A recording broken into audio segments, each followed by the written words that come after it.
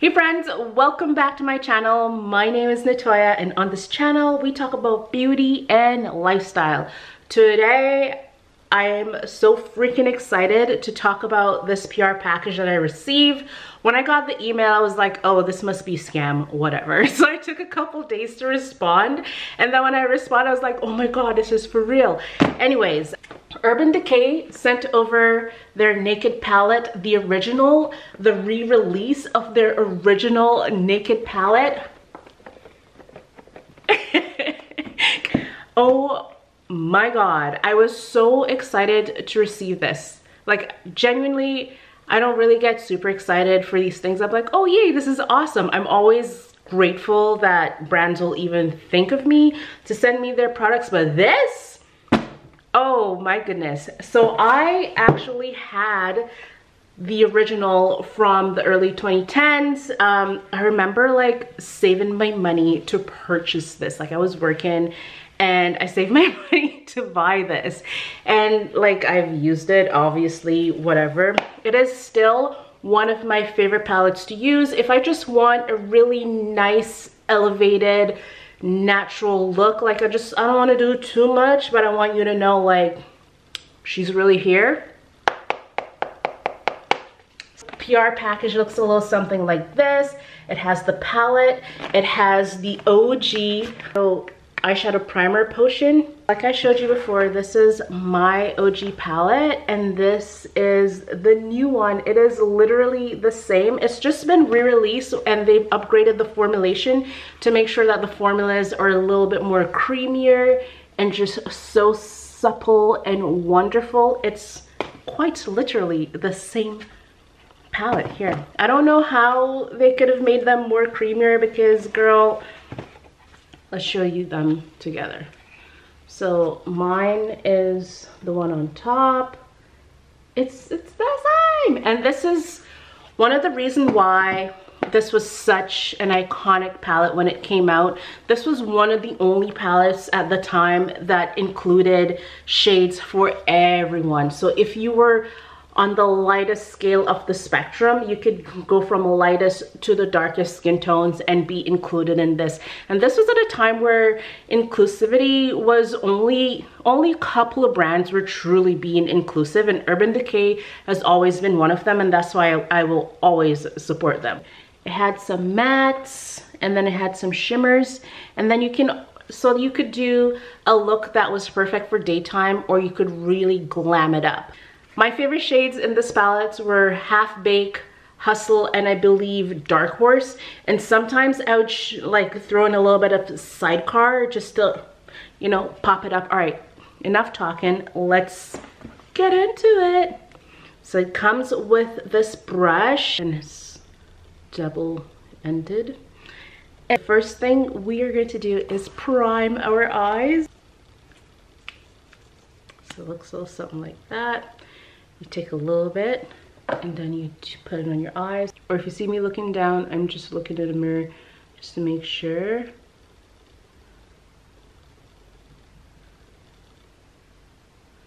I really discovered makeup in the 2010s, and this is when I also started YouTube.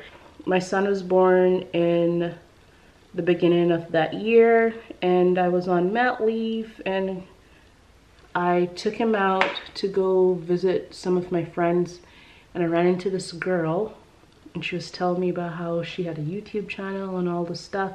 And at that time, I thought YouTube was just basically, I don't know what I thought YouTube was, but I didn't think, for some reason, I didn't think regular people had YouTube. And so I was like, oh, okay, let me try this. And I went home, I made a video, and people actually started watching it. So yeah, that's my YouTube origin story. Okay, so we primed our eyes. I have hooded creases, so I have to just like prime above my eye here a little bit, because when I open my eyes, see, even when my eyes fully open, you can't see my lid, so gotta do it all the way up there, just in case you're like, what are you doing? All right, so now that my eyes are primed,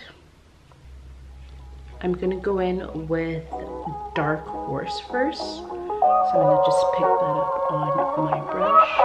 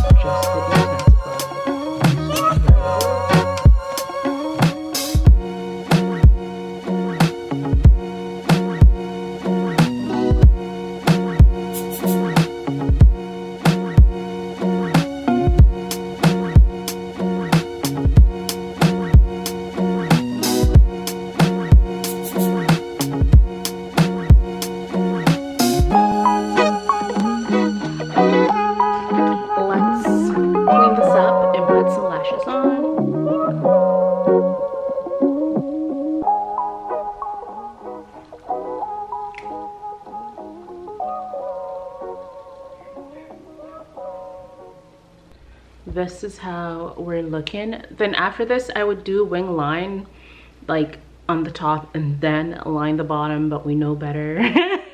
So we won't be doing that. I'm just gonna line my waterline though.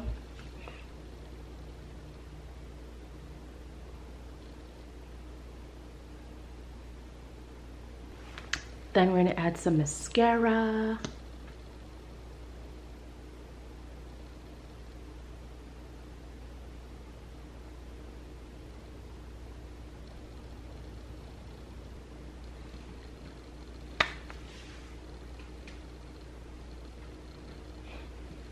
Wear this as an everyday makeup look.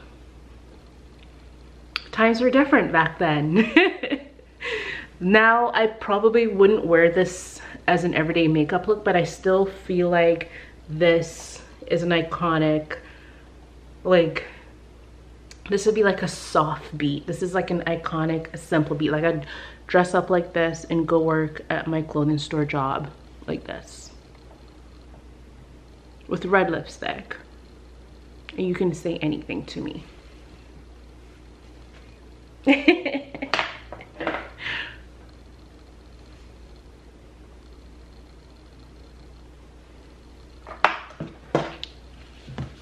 Is this palette, is one better than the other? No, they're still they're both very iconic. They're both amazing. The formulas are a little bit creamier. This is the older palette.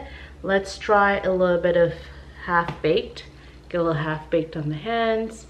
And so the Half Baked formula is a little bit more chalky, as the other one has a lot more creamier, it has a creamier finish. And you can see it. So this is the original, and then this is the re-release. And you can see that the original is a little bit is a little bit more chalky, whereas the re-release is a little bit more creamier and smoother, but it's the same amazing palette. I'm just super happy to have received this, and I probably won't use it again. I'm gonna put it back in its box and save it as a collector's item and continue to use my old one.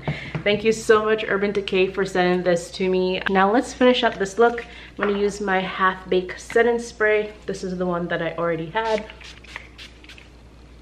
Now I know my face is not gonna go anywhere. Oh, guys, I forgot to do my lips. This is the finished look.